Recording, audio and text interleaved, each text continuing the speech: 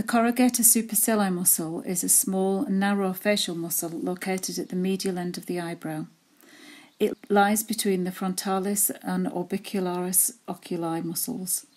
Its origin is in the medial part of the superciliary arch, and it inverts via penetration of the frontalis and orbicularis oculi muscles and into the skin over the middle of the eyebrows. When we're working this muscle, we can apply a little more but still fingertip pressure, and we always start medially and work outwards. Again, always being careful not to drag the skin. You can make small circles along the line of the eyebrow. You can pick the eyebrow up between your fingers and roll it, and you can use the press and release techniques. So much tension can be held in these muscles. They're important ones to work and not to overlook. The area is typically tight and a problem in someone who's stressed or tense. It can be easy to diagnose as they're likely to be frowning as they talk to you.